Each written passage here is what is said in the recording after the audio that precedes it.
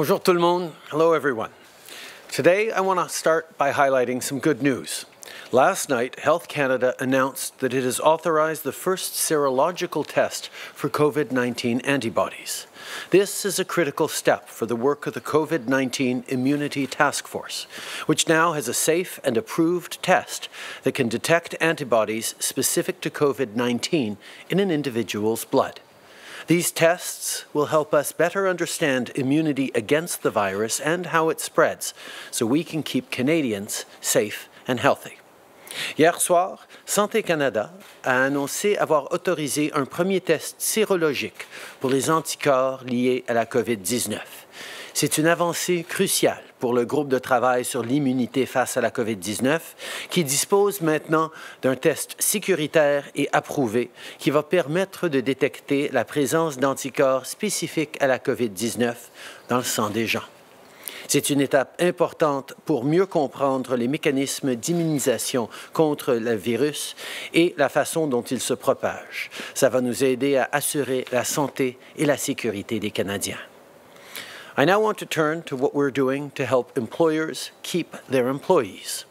Over the past few weeks, our government has unveiled a number of measures to help businesses stay afloat during the crisis. We want to make sure that as many Canadians as possible can keep getting their paycheck now and have a job to come back to once the pandemic is behind us. Because that day will come, and when it does, Canada needs to be ready. Our government has been laying the groundwork for our economic recovery, and we know that key to our collective success is maintaining the connection between employer and employee. So, to help businesses of all sizes keep people on the payroll, we launched the Canada Emergency Wage Subsidy. We also introduced the Canada Emergency Business Account to support those struggling with cash flow. These measures are making a real difference in people's lives. So far, more than 500,000 small businesses have received a loan through the CEBA, and over 120,000 employers have been approved to receive the Canada Emergency Wage Subsidy for almost 2 million workers. We also announced more targeted support for regional businesses, including those operating in the tourism sector and seasonal industries. We created a nearly $1 billion Regional Relief and Recovery Fund to ensure that they're also getting the support they need during this time. The funding will flow through the 6 regional development agencies, with a portion dedicated to the Community Futures Network to assist businesses in rural and remote regions. Today, we're releasing more details on how that money will be split between the Atlantic Canada Opportunities Agency, Canada Economic Development for Quebec regions, FedDev Ontario, FedNor, Western Economic Diversification Canada, and CanNor. And here's the bottom line. These organizations understand the economic realities and specific challenges facing both your region and your business. They can help you with your most pressing needs, whether it's covering costs or keeping your employees. So if you're struggling but did not qualify for other programs like the wage subsidy or the emergency business account, give them a call. They're there for you. Il y a quelques semaines, on a créé le Fonds d'aide et de relance régional, qui dispose d'une enveloppe de près de 1 milliard de dollars pour aider les petits employeurs dans les régions rurales ou ceux qui œuvrent dans l'industrie du tourisme ou les industries saisonnières. Les fonds seront acheminés par l'entremise des 6 agences de développement régional.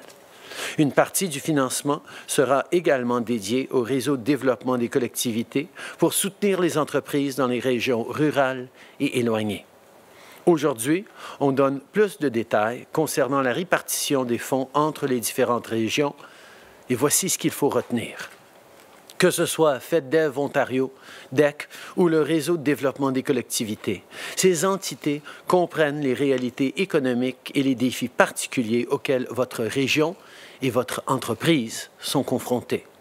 Ils peuvent vous aider à répondre à vos besoins les plus urgents, que ce soit des problèmes de liquidité ou du mal à garder vos employés. Donc, donnez-leur un coup de fil, ils sont là pour vous.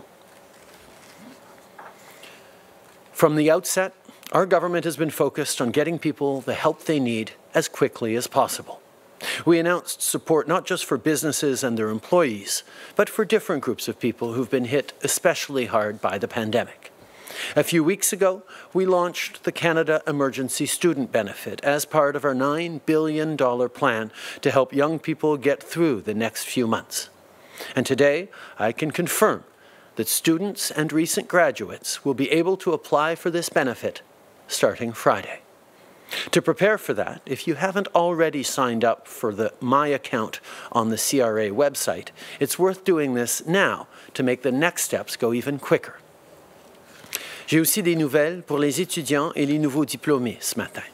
À partir de vendredi, vous pourrez présenter une demande pour recevoir la prestation canadienne d'urgence pour les étudiants. Cette nouvelle prestation fait partie de notre plan de 9 milliards de dollars pour vous aider pendant la pandémie. À cause de la COVID-19, il n'y a pas autant de jobs pour les étudiants cet été. Et vous avez besoin de travailler pendant les prochains mois pour payer vos frais de scolarité ou vos dépenses quotidiennes pour l'année à venir.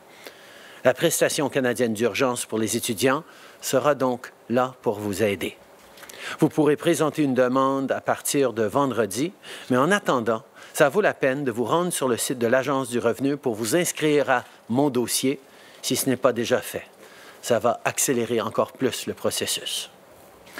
Je veux terminer ce matin en rappelant à tout le monde de continuer de suivre les recommandations des experts de santé publique.